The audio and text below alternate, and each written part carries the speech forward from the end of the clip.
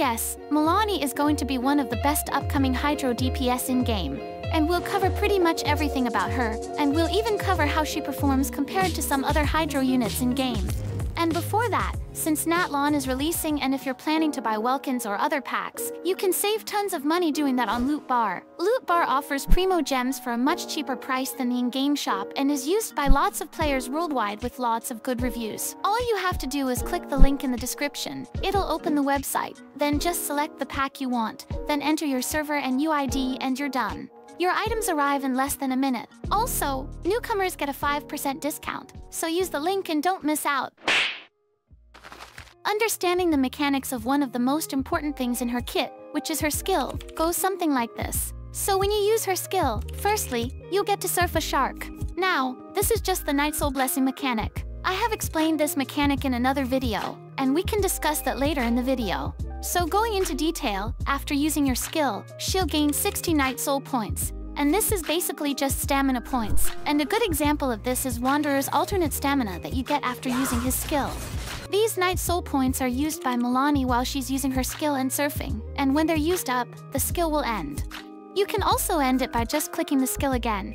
Now this is not all and just part of her skill. Now the next part is where all her damage comes from. So after you use her skill and are surfing, her normal attacks will be converted into something called the Shark's Bite, dealing hydro damage based on Mualani's max HP, and damage dealt this way is considered normal attack damage. Now there's more to it. So when she touches an enemy while surfing, Mualani marks them as prey and gains 1 stack of wave momentum, and you can have a maximum of 3 stacks of wave momentum. These wave momentum stacks help you to increase your damage by a lot, and to understand how they do it, let's go back a bit. Remember when we talked about something called the Shark's Bite? It happens when you use your normal attacks while surfing. So these wave momentum stacks will help you buff the Shark's Bite damage, and for every stack you have, the Shark's Bite damage will increase by 7.81% of her max HP. And if you have 3 stacks, she'll use a special move called Surging Bite. It'll use all the stacks at once and deal massive damage, as the multiplier is 39% of her max HP. Now along these, there's a small mechanic in her skill too. So when a Shark's Bite hits opponents marked as prey, that mark will be removed, and she will fire shark missiles at up to 5 nearby opponents who are also marked as prey. But the catch is that the more opponents you target, the more the missile damage decreases, with the maximum damage decrease being 28% when 3 enemies are targeted. As for the damage, it'll be the same as Shark's Bite damage. Now, seeing the thing that deals the most damage in her entire kit, which is her burst. Her burst is rather simple. When you use it, she'll fire a super shark missile dealing AoE hydro damage to enemies based on Mualani's max HP. Here's the multiplier. The cooldown is going to be 15 seconds, and the energy cost is going to be 60 energy. Looking at her passives, in her first passive, after you use the Surging Bite on an opponent, she'll create a puffer fish nearby, and picking it up will restore 20 Night Soul points. In her second passive, when a party member triggers Night Soul Burst, Mualani gains a stack of Wave Chasers, and its purpose is to boost her burst's damage. So every single Wave Chaser stack lasts for 20 seconds, and you can have a maximum of 3 stacks, and when you use her burst after gaining these stacks, the burst damage will be increased according to how many stacks you had. In her third passive, when her Night Soul points are depleted, she'll switch to consuming something called Phlogiston to maintain her skill. So when your actual Night Soul stamina runs out, you can just switch to consuming Phlogiston. What this is it's a small bar right above your HP bar, so when your actual Night Soul stamina runs out, you can just switch to consuming Phlogiston. As for gaining Phlogiston, you probably need to interact with some harvestable items, and it'll refill your Phlogiston bar. Think about it as your emergency reserve stamina. Additionally, it also says that in areas with the Phlogiston mechanics, when your active character is sprinting, swimming, or at a certain height in air and you switch to Mualani, she will enter her skill mode and gain 40 Night Soul points. It kinda saves you some time by instantly activating her skill when you switch. Finally, in her last passive talent, resources unique to Natlan will appear on your mini-map, and while inside areas with Phlogiston mechanics, 15 Phlogiston will be restored when interacting with some harvestable items. Now if you want to increase her damage and double or even triple it, that is where her Constellations would come in. To understand her C1, let's go back a bit again. Remember when we talked about something called the Surging Bite and Shark Missiles? Surging bites are triggered after gaining 3 wave momentum stacks, and shark missiles are triggered after you hit an enemy who's marked as prey with a shark's bite. Now what C1 does is it increases the damage dealt by both Surging Bite and Shark Missiles by 66% of her HP. Now this can only trigger once per skill use. For reference, if your Mualani has like 40,000 max HP, that's easily a damage increase of 27,000. Along with these, she will consume 30% less Night Soul and Phlogiston points, so you can surf way longer and deal more damage. Going to her C2, after using her skill, she instantly gains 2 stacks of wave momentum, and she also gains another stack when she picks up a pufferfish. In addition to this, when Mualani obtains 2 pufferfish within a single instance of skill, meaning without using her skill again, she'll gain 12 Night Soul points over 2 seconds. Her C3 will only increase her skill level by 3.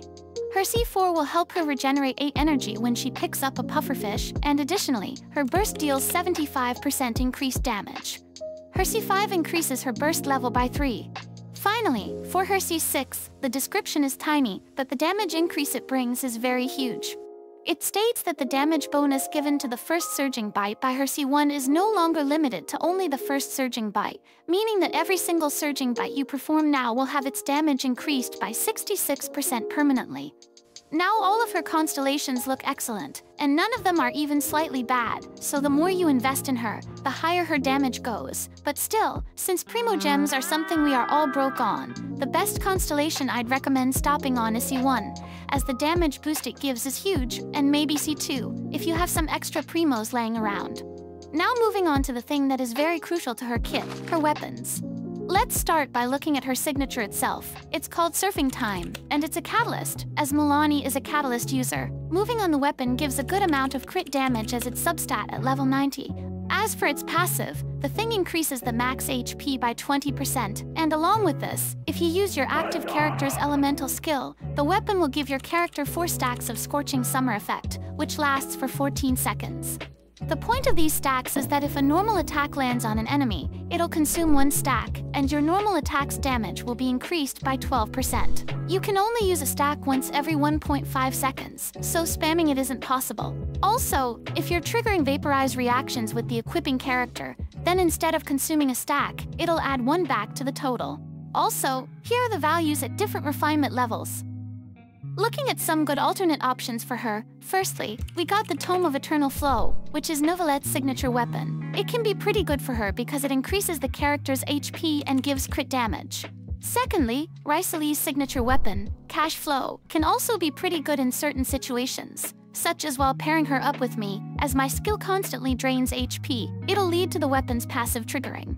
Another good weapon I'd like to mention is Kokomi's signature weapon, Everlasting Moon Glow, as it gives a good chunk of HP percentage and also increases normal attack damage based on your max HP, along with some ER. So if you have any of the above-mentioned weapons, I'd say you're good enough and don't really need to go for her signature. Now there's a not-so-free-to-play 4-star weapon, and no, it's not the Widsith, it's the Sacrificial Jade. Now this is a weapon that you can obtain from the Battle Pass, and this weapon gives an excellent amount of HP and crit rate percentage, and it just keeps getting better with refinement. If you have this thing or 5, once again you can survive without her signature. Besides this, there's another weapon that you can obtain from the Natlan's main event, and it's called the Ashgraven Drinking Horn. The substats are HP percentage, and in its passive, when you hit an enemy, it'll deal 40% of the active character's HP as AoE damage.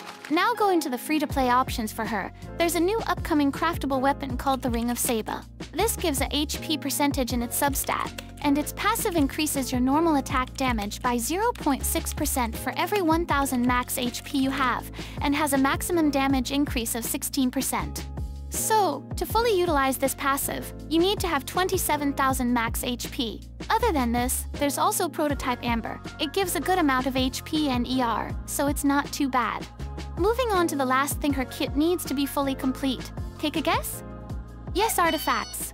The Obsidian Codex is going to be her best in slot artifact. Due to the buff this thing provides, it's just insane. It's just 40% crit rate plus 15% increased damage on every single attack she does. Now as for the main stats, you can go with either HP or EM on Sans, whichever one has better substats. And yes, EM does work out for her as she's going to do vapes or other reactions. As for the goblet, you want to go with the hydro damage bonus and finally either crit rate or crit damage on circlet. As for the substats, try having HP and HP percentage along with energy recharge and elemental mastery. Now if you don't want to go through the pain of farming a new artifact set for her, you could also use some old sets, such as Unfinished Reverie, and run her with Emily if you have her. Or alternatively you could go for Marichasi Hunter and run her with me. If you don't have either, you could run her with 2-piece Fracasha's Glow and 2-piece Nymph's Dream. Now these 2-piece sets are by no means as good as her best in slot, but they work and are better than leaving her empty. Looking at her team comps, firstly, you could go with a vaporized team, including Mualani herself. As for the second character, either Xiaoling, Dea, or Toma. And for the third character, use an Emo. And for the third character, use an Anemo character with the Viridescent Veneer, as it'll reduce the enemy's elemental resistance. It's pretty good for damage buffing. As for the character itself, you can pretty much use any Anemo with Viridescent, but still, Kazuha and Sucrose would be preferred. As for the last slot, it's honestly up to you to either go with Hydro Resonance and equip another Hydro character, or maybe go with a Shielder for interruption resistance, or maybe a Dendro for bloom reactions, or take a buffer with you, such as Yunjin, to buff Mualani's normal attacks. Secondly, you can also go with a Vape Burn team, so you'll have Mualani as your main DPS. In the second slot, you can again have anyone such as Xiaoling, Dea, or Toma. In the third slot, you'd want to have a Dendro character such as Emily or Nahida, preferably Emily as her entire kit revolves around burning. And for the last character, you could either go with a Shielder for damage resistance or go with a healer such as Barbara, Siegewin, or maybe myself. Now, her kit allows her to deal some insane hydro damage based on her HP alone. However, her effectiveness depends on how you manage her resources, such as Night Soul points. Her constellations, especially C1, significantly boost her damage, making her even more powerful. As for flaws in her kit, there's really no flaw other than her playstyle, which may be difficult for some players to get used to. Now comparing her to someone like Novelette, Novelette is easy to use, he has flexibility, and has strong damage potential in a variety of scenarios. While Mualani, on the other hand, though potentially stronger in some situations, has more specific team requirements and can be harder to play effectively due to her need to stay close to enemies and her somewhat slow attack speed. Personally, both of them are really good, and there's no point comparing them. Just enjoy the character, because it's not like Genshin has reached a stage where if you don't have the best of the best DPS, you'd get destroyed. Now, is she worth pulling? She is definitely 100% worth pulling, and you cannot go wrong by pulling for her unless you lose the 50-50, that is.